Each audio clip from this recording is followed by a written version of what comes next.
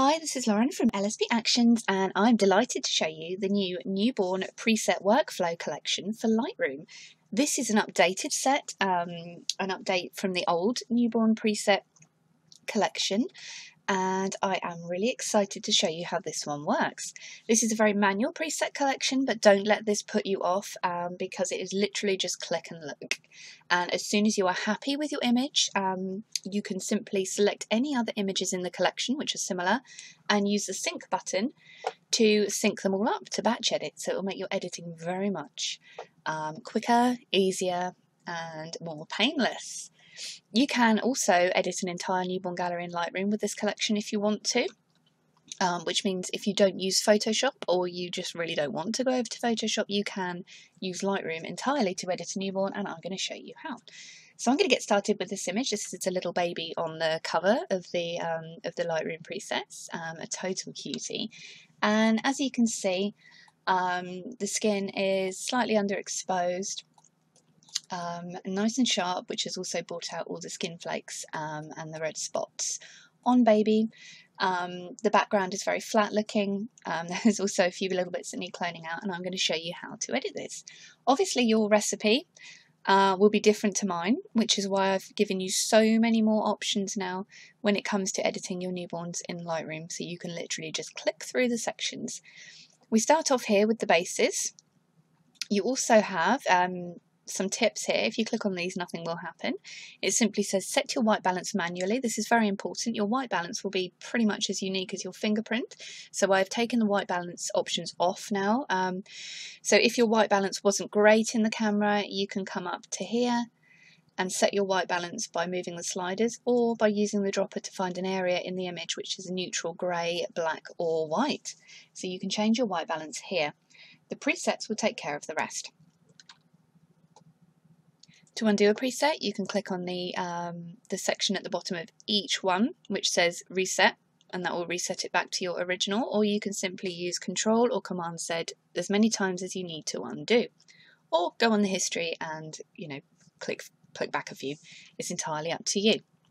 I don't want to overcomplicate this for you because it is in fact very simple. So let's get started. You can start here with the newborn bases, and what I'd recommend is having your navigator. Excuse me, I am rubbish at talking. Is having your navigator open here so you can simply hover over the presets and see how they change your image. Select the one which looks most like the image you'd like to create. You may want to go darker, you may want to go warmer, you may want to go cooler, calmer, more punchy. It's entirely up to you. So for this image, I'm probably going to either go for basic baby cleanup or sweepy. Let's go for sweepy because I'd like to add more contrast into this image. So you can already see from the original, you'll have to excuse how slow my computer is, by the way. For some reason it doesn't like recording video software. It has made lens corrections and it has also balanced out the image massively compared to the original. You can then go down to the next section, section 2, which is your base lights, your exposure. And you can choose, if you wanted to change your lights. You can either have them as shot or you can choose one of these. You can also come up here into the basic section and change your exposure manually, which I would recommend sometimes, play with those sliders. I think I'm going to leave the exposure like this for now because I like that. You can recover the highlights, you can calm them down or brighten up the highlights on your image or reset them back to normal. Again, I'm happy, I'm going to leave them. The shadows, you can lift or deepen them, and the same with the blacks here. But I'm going to leave them. Toners, if you've got a jaundice baby, we'll get onto the brushes in a minute because I do have brushes for that, which I will show you, but you can also, reduce the jaundice throughout your whole image or reduce the reds throughout your whole image, but again, I'm going to leave those. Contrast, you can add in contrast or take it down. You can add some vignette. I think for this image, because I'm going for a slightly darker kind of woody feel, I'm going to add a slight average vignette in there onto this image, just to take the attention away from the edges. Be careful with vignette, you don't want kind of like the 1980s vignette going on there, so make sure it's subtle. And then if you wanted to convert to black and white, after everything else, you can choose one of the black and white settings, and then you can brighten up or dull down the black and white. There are finishing touches here too, but I'll get on to those in a moment. So the next step would be using the brushes to edit the baby, the LSP brushes. Once you've installed the brushes, though you simply click up here, this little adjustment brush. You can hit K as well to open this up. It's this icon here.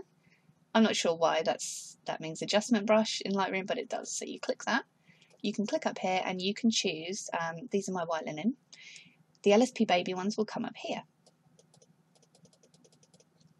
The LSP baby brushes, there are 20 brushes to choose from. So I'm going to start off with lightening baby's face up. So for that I'm going to choose the Brighten Up Face brush. You can make the brush bigger by scrolling on your mouse, or you can choose here to select the size. You can make it smaller by scrolling down, and you can erase the brush by holding down Alt. You see, when I hit Alt on the keyboard, it turns into a minus, and that means you can erase the brush. I would recommend having your flow on 50%. This means you can paint and build it up as you go, and then take your finger off the mouse or the tablet as soon as you're happy with the strength. So I'd have it on 50% flow rather than 100%. You can also choose to auto mask. This means Lightroom will decide where you want to paint, or you can have auto mask off. For now I'm having it off because I want to just brighten the face, so I'm just going to run this brush over, and as you can see that's brightened up. I don't want to brighten up the hand, so I'm going to just erase that from there. And now I'm going to go up to reducing the reds, because baby does have some reds on their face. Oh, there we go, I just changed the brush. You want to click New and reduce the reds. I'm going to run this over the baby again, all over the baby's skin, and then I'm going to hold down the minus to take this off baby's lips, because I don't want to reduce the reds there. I just want to reduce the general reds in the skin. And the cheeks, I tend to like leaving the natural blush on the cheeks. It gives baby more depth, as you can see, and I'd rather use baby's natural red tone for the skin rather than manually adding in some blush. And I'm going to rub this over. As you can see, my flow is taken down a little bit too on the eraser brush. So I'm going to take it off again a little bit more on those lips. You can also click New if you wanted to go in and reduce the reds a little bit more in specific areas. You can build up these brushes as much as you like. So you can see here there's kind of a red patch. I'm just going to click over that to take that one down, and perhaps a couple of these red patches on the arm, just to take them down a tiny little bit. Subtlety is key here. You want to build it up rather than kind of going in full force. Okay, so for these eyelashes I'm going to zoom in, and I'm going to select a new brush, and I'm going to choose sharp eyelashes. Make the brush nice and small, and I'm going to stroke it along the lash line here, just to really start bringing out these eyelashes. This will darken the lash line too, meaning more attention is brought to baby's eyes. For the eyelids, I'm going to soften those down. So I'm going to click a new brush and choose Soften More. Obviously, you can go through all these brushes, you can play with them. You may find you stick to just 2 or 3 brushes per edit. You may find you go through all the brushes several times. It all depends on the newborn, because as we know, all newborns have very different skin. And it also depends on your settings and how the shot came out and how well you got it in camera or not. So these presets will literally kind of cater for everything. And as I said, you may find yourself using more, you may find yourself using less, depending on the newborn, depending on the edit required. I'm going to click a new brush, and I'm going to soften the skin down now using the soft skin brush, which is here. And this just adds kind of a calm tone to the skin and softens the skin more to make those kissable little cheeks. So this will kind of convert newborn skin back to how mama sees it, rather than the sharpness that your camera picked up every little blemish. I'll make the brush a little bit larger and sweep here. I'm going to concentrate on these arms. Excuse the lag on my Lightroom. And what I'm going to do now, I've just realised baby's eyelids are still a little bit red, so I'm going to go for a new brush and choose, when Lightroom wants to, I'm going to choose Reduce the Reds again, just to sweep over those eyelashes. I'm going to zoom right in, make my brush nice and small, and I'm just going to sweep this over the lids. If it comes up as too intense, you can simply make a larger eraser and erase some of it off. For example, I'm making the brush bigger, and I'm going to use this feathered section just to take a little bit of it down.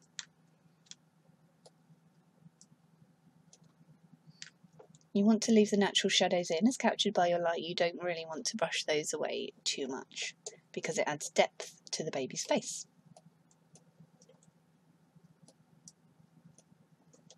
Okay. So as you can see already, this has changed an awful lot as compared to the original when Lightroom wants to show you. So that was our original. And this is the edits so far. The next step would be coming in with the clone brush. The clone on Lightroom, you can either choose to clone or heal, and that is here, the little brush with the arrow that says spot removal. I'm not going to go through and remove every spot, or this video may be a little bit long. I'm going to use heal on 100% opacity, and I've taken the feathering down a little bit just to be a little bit more targeted to these specific spots. So you simply click over the spot or the flake, and Lightroom will choose where it wants to replace the cloning area with. You can simply drag that around, you know, and find the area yourself manually if Lightroom gets it wrong, because it tends to get it wrong sometimes. As you can see, my computer is being very slow, and I do apologise for that, but hopefully this gives you a little bit more time to digest the information as well, because I do tend to race when I'm recording. I'm going to be recording other videos, which you can find underneath this one, of some more edits in Lightroom. Those ones I will not be talking so much, I will be racing through them a lot faster. So that's why this video should be the one you're watching first, because I'm going into a lot more detail on this video. But I hope you can see already just how much these presets will speed up your editing. I'm not going to go through the whole spot removing process because seriously, my Lightroom may just kind of fall and die off the desk because it's not coping well today. I'm going to remove this area here as well. So to do that, I'm going to make a bigger brush, and I'm going to simply make sure I cover the area in white, and then I'm going to, oh, Lightroom's lined it up pretty well, but I'm just going to use this to line the area up a little bit better so the crate comes out straight.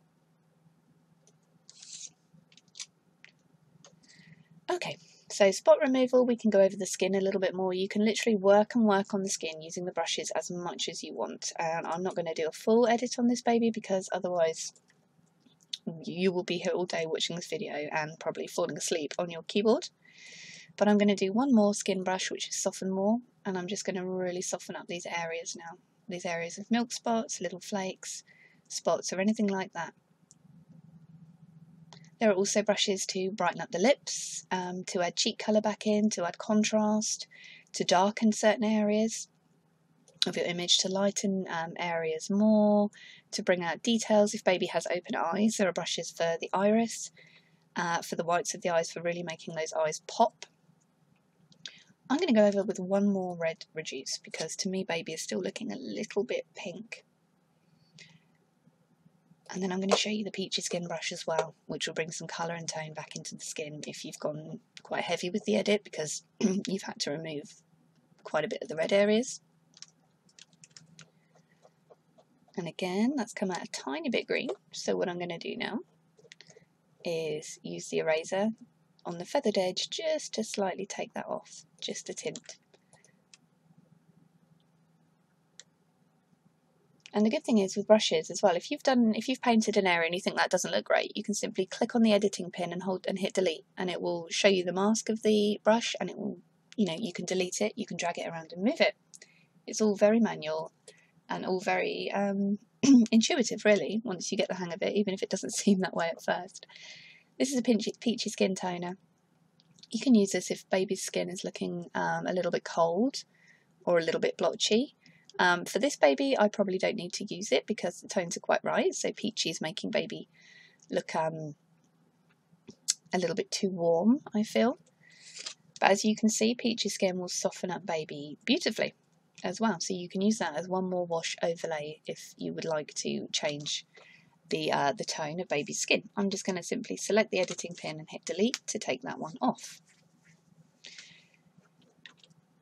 So I hope this has been a good demonstration of the LSP Newborn Preset Workflow Collection. I'm just going to show you, as promised, the finishing touches. You have darken backdrop, fabric paint. This is if baby is on a beanbag. The matte and blur background, if baby is left place. I've called it matte and blue. When you get it, this will be matte and blur, because it's not really matte and blue, is it, Lauren? Come on. I'm going to use matte and blur edges centre with our baby, so this will kind of blur in the edges without touching baby. Or you can reset, as with any of the presets. And once you've finished, you can come back up and tweak it if you want to by popping a little bit of contrast in, a little bit more contrast if you wanted to, by changing the shadows and the highlights. If you wanted baby to come a little bit brighter, you can brighten those highlights up. If you wanted to add a little bit more depth to the shadows, you can do that too. The possibilities really are endless. There's an infinite amount of combinations you can make. You just literally have to go through these and play. So let's see the before and after next to each other when Lightroom decides to... Oh look, not responding. When Lightroom decides to show you. My Lightroom is, it really does not like when I have my video recording software. Okay, so this is before and this is after, and this is a Lightroom edit with all my talking aside and my showing you how to use things. If I was just doing this silently and clicking through, this probably would have taken me 3 or 4 minutes, especially if my Lightroom was behaving itself and being a little bit faster. You can simply then select all the other images that look pretty similar lighting, a similar setup, and hit the sync button, sync the settings, and you're away. You've batch edited all of those images. You can go into Photoshop if you want to, or you can carry on in Lightroom working on the little spots, the flakes, and anything else you want to manually tweak, and your gallery will be done in half the time or less, I would say. So that is the LSP Newborn Preset Workflow Collection for Lightroom, and that is available at www.lsp-actions.com. Instant download, and you can upload it straight away into your Lightroom with instructions included.